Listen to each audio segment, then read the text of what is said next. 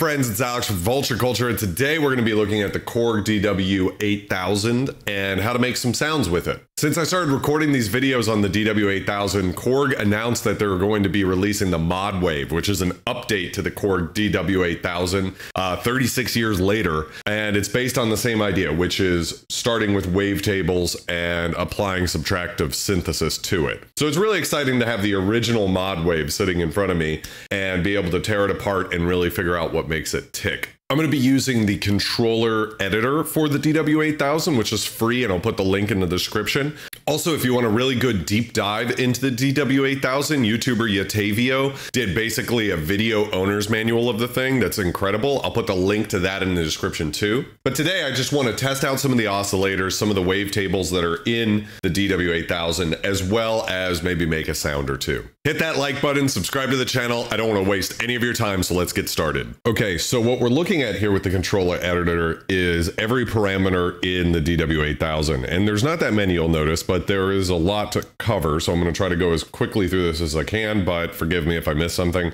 What I've done is use this to set up basically an init patch, which the DW-8000 doesn't have. Because of the limited patch memory, every patch is used to create a sound the way it's loaded in. So it's actually kind of funny. In the manual, it says there are 64 sounds already in memory. If you have a new sound in mind, the easiest approach is to first select a sound that resembles the sound you want to create, then edit. Change the sound until you get the sound you want. If you don't find a similar sound, it doesn't matter. Start with any sound you like. So what I did was take a sound I didn't like and just turn it into an init saw patch.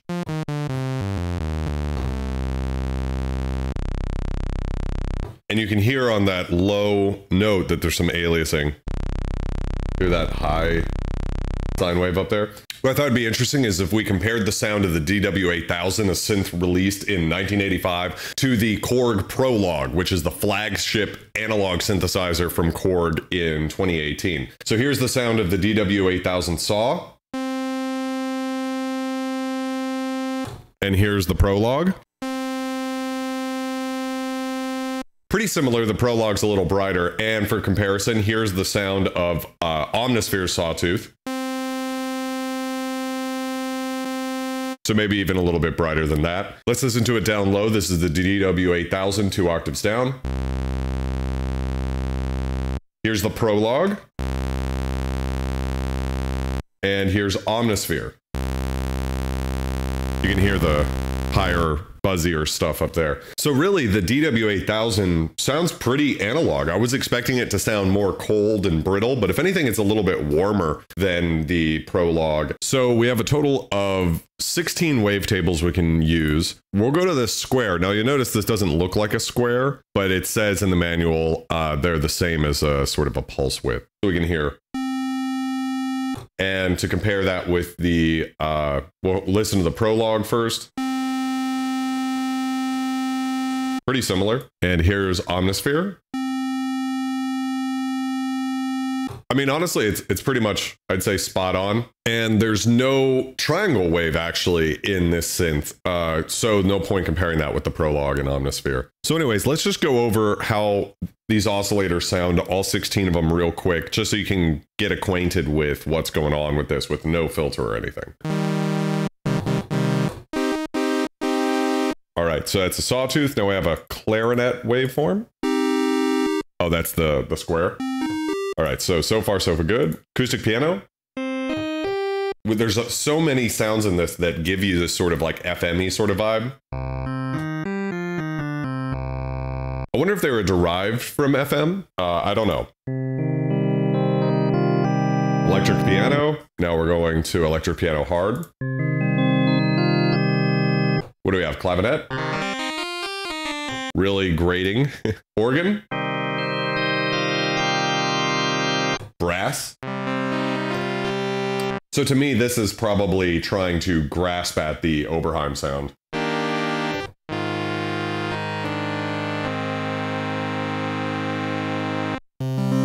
Saxophone. I really like this one because it's got this really buzzy, noisy top end.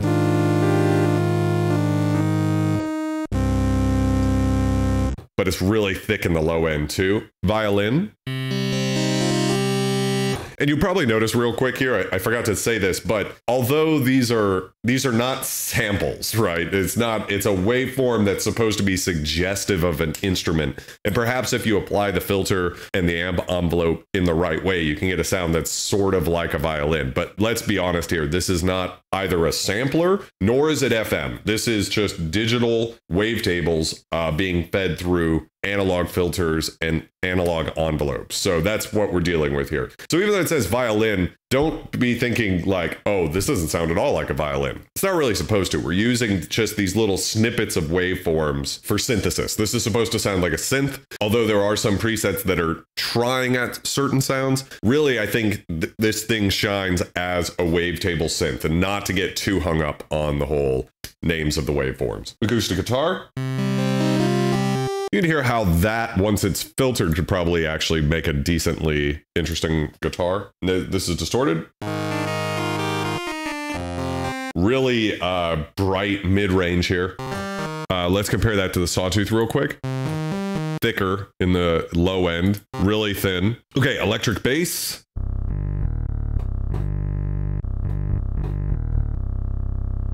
Really thunderous. Digital bass.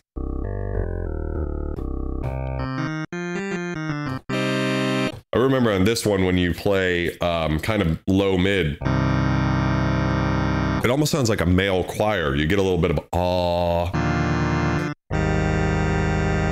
Really cool.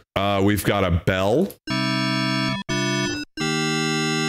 And that, obviously, you could get very FM bell type tones out of it. And then we have a sine wave. Ooh. Okay, so we'll start with waveform 1, again, the Sawtooth. And you'll notice we have a second waveform over here. We can bring this in. And you'll see as I move the slider on the editor that it's moving the parameters here. I'm using the editor because it's an easier way to program everything. Retroactive does make a programmer for this. And this isn't that hard of an interface to get used to, but this is easier for me, and it's also better demonstration purposes so you guys can see what I'm doing. Okay, so I can bring this oscillator in. And you can hear that there is some phasing. It's not perfect every time, so already there's a little bit of analog in there, even though there's no analog part of the oscillators anyways. But what's interesting is you can detune it, of course. And what I said in my first video about the DW-8000 holds here, which is that there's something really beautiful and predictable about the detune in this synth. That's going to pulse like that to infinity. If this was the Prologue or any other voltage-controlled oscillator synth, the detune would not repeat in such a mechanical fashion. It would sort of wobble in and out. But here we get this exactly every time.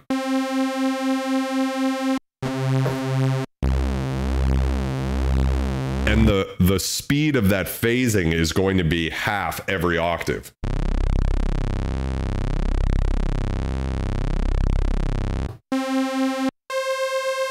So it's almost like, it really sounds like an LFO, right? It doesn't sound like analog detune at all, for better or worse. So anyways, we can bring the tune wherever we would like it. Just a little detune is okay for now. And of course we can change the interval too. So we can make this like a fifth. And we can change the octave here, so. For now, we'll leave it on the same. And we have these different modes, and I don't understand the difference truly between 1 and 2. I looked it up in the manual. Basically, what 1 does is as you move, as you play notes, let's say, so if I go start with voice 1, 2, 3, and so on. So 1, 2, 3, 4, 5, 6, like that.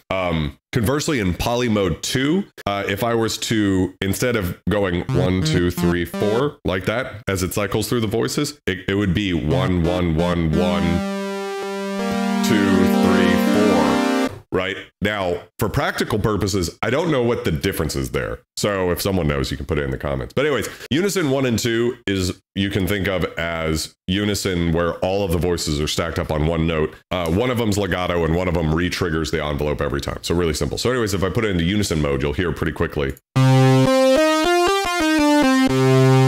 the difference in the amount of thickness.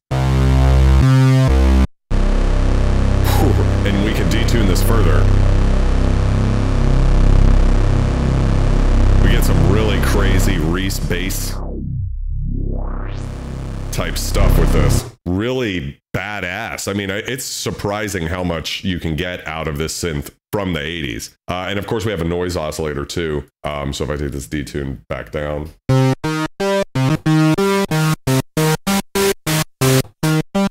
Could be useful for certain types of sounds, especially as you feed that into the filter. You can get certain types of windy timbres out of that. But anyways, I'll put this back in poly mode for now because the unison mode's pretty intense. So let's listen to the filter real quick. Let's turn this oscillator all the way back down and listen to the sawtooth and do a quick little filter sweep. Now, this isn't a digital synth. This is a hybrid synth.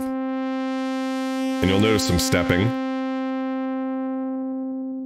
But the envelopes, if I was to use an envelope or a, what's MG is what Korg used to call an LFO. If I was to use that to control the voltage controlled filter here, you can hear there's no stepping. So it's only when you're moving it, and that's because of the archaic MIDI implementation from 1985. Just there were these discrete values here, those all you got. So let's crank some resonance up, and you can hear as the resonance is increased, you lose a lot of bass.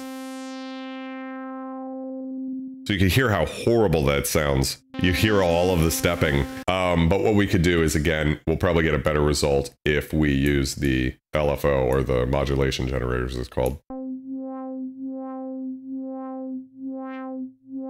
So we can really hear how the resonance sounds.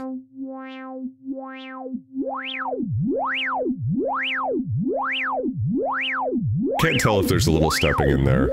But yeah, it's a fully self-oscillating filter, analog filter.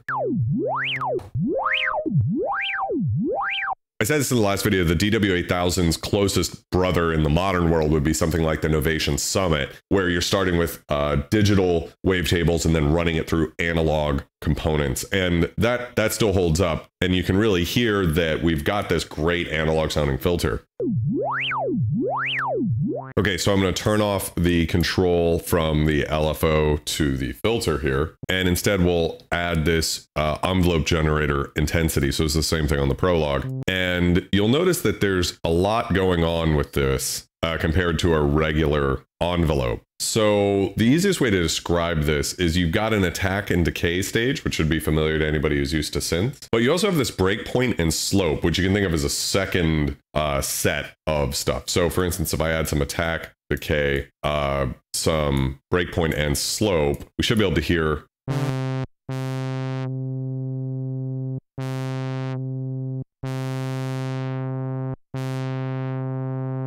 So we can create these more complex sounding envelopes than what you could create with a just a traditional ADSR. You can hear some clicking in there from some sort of something I'm not doing right.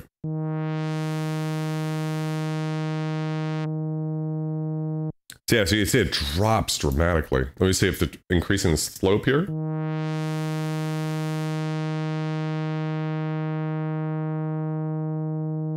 All right, I can probably turn that down a little. All right, let's add a little of this first waveform back in.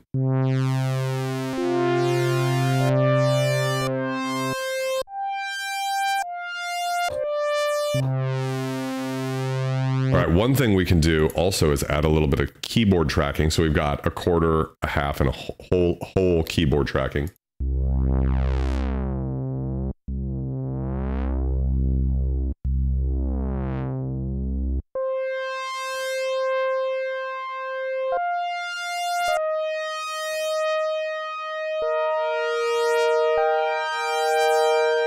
Now, what you'll notice, we have this little auto bend here. So we can have it auto bend down on oscillator 1, 2, or both. So I'll show you real quick what this is like on both so you can really hear it. But then we'll only apply it to oscillator 2. So if I increase the time and the intensity, you can hear what it was falling to that note. And it's really cool because, like I said in the first video on the DW-8000, what they did was very smart with the workflow, where they actually added some extra envelopes into the synth without there being, you know, having to have multiple of these that we tune. We just have two knobs here. So I'm going to turn the intensity down a little bit. But I like where the time is at, and I'm just going to apply it to oscillator 2. What that's going to do is create a little bit of phasing between the two, hopefully.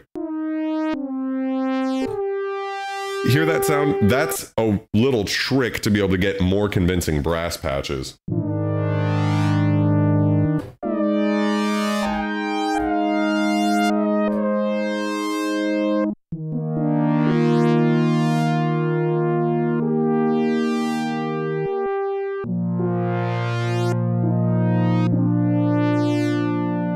All right, so we've got the little auto bend in there. We've got control of the bends and stuff, so we can control that. This little joystick over here. But now we get to the really interesting thing, which is the delay section. So this digital delay section is bizarre. What I think it's most useful for is for chorusing, not for delay, although that is possible. But why would you really? I mean, there's nothing the digital delay in this does better than any delay in your DAW. But what this can do is this really cool chorusing. So if I take this and increase it, you'll hear. Immediately, we're very stereo.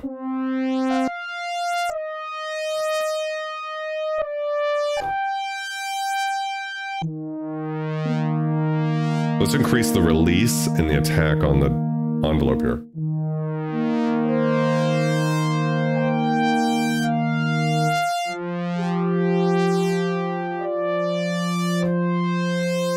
Let's add even a little bit more release and add some release to the filter too.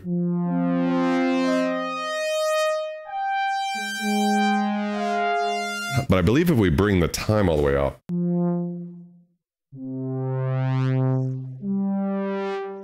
now you can hear it really sounds like a delay, but if we bring it back down.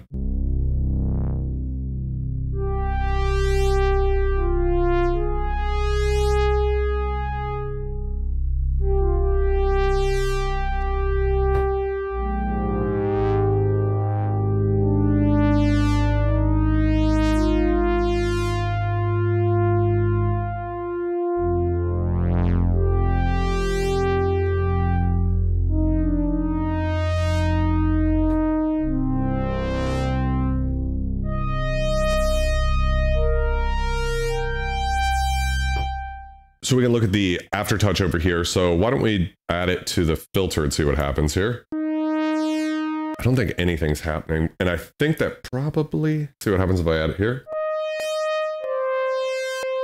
I think the aftertouch is just dead on this keyboard. That's a common thing for synths from, you know, the 80s is the aftertouch just doesn't last 30 something years.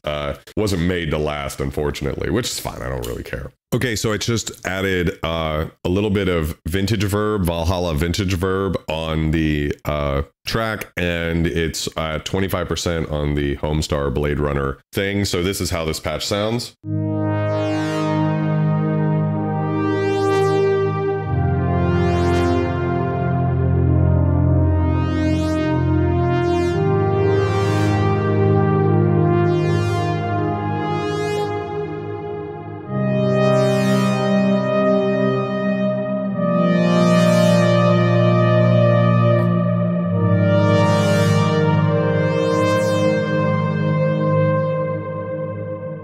Pretty big, badass, and beefy. So I'm a big fan of this synth and the way it can sound. It's absolutely beautiful for what it did at the time. And this patch is just oscillators on waveform 1 of 16. So I'll probably do some more videos like this, creating some sounds. For the time being, I'm going to write this in. So I just hit the write button on the thing and then type in program number 1, 2. So that's program 2. And now if I change the program here and go to, right, I can get back to sort of Blade Runner-y type sound. We could add a little bit of movement to the waveform by increasing this here.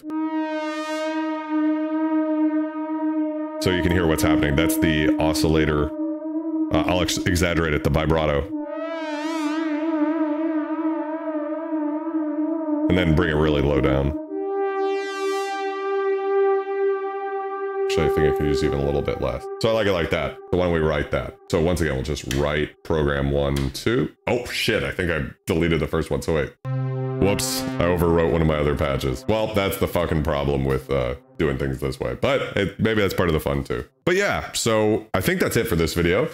Please, if you enjoyed this video, like it, subscribe to the channel. It makes a huge difference. If you have any questions about the DW-8000 or types of videos you'd like to do, things you'd like me to cover with it, please let me know in the comments. I appreciate that very much. If there's anything, someone could explain to me the breakpoint slope thing, that would be great too.